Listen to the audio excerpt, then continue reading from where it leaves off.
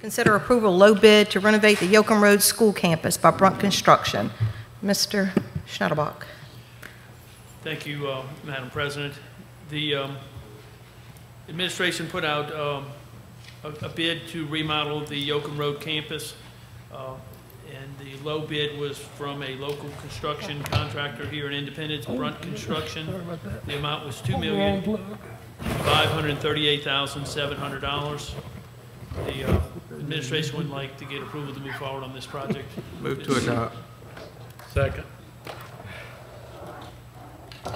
Call for a vote, Ms. Cindy. So out of 23 people, only 3 people even bid.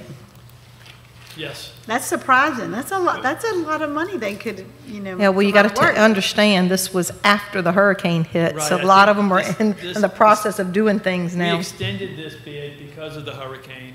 Even though extending it, we only had 3 competitors. But we feel very comfortable about the one that was low bid, so we feel really good about this project. There's a lot going on at this particular campus. We've had some issues, just so you'll know, with getting permit approval on our wastewater treatment plant. It looks like that's not going to happen, and we're looking at revising, and we're trying to now link our sewer into the city, and it looks like about for less money we'll be able to make that happen. That's something else we're working on. We'll get back with this board when we get to that point. Good. Voting is open.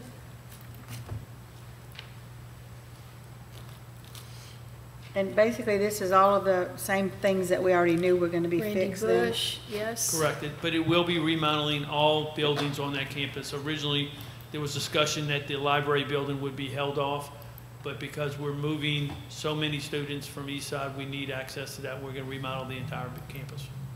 Would it be possible for us to get a new list of what else going on? Yes, Yeah. we can do that. Just email us a new list. Okay, thank you. While she's receiving those, Ms. Cindy. are we Ms. adjusting the Abrams, timelines yes. on our other projects? We are looking at the timelines on those. Right now, we haven't seen any major issues because a lot of things are still like in the design. Ponchatoula High's already started construction.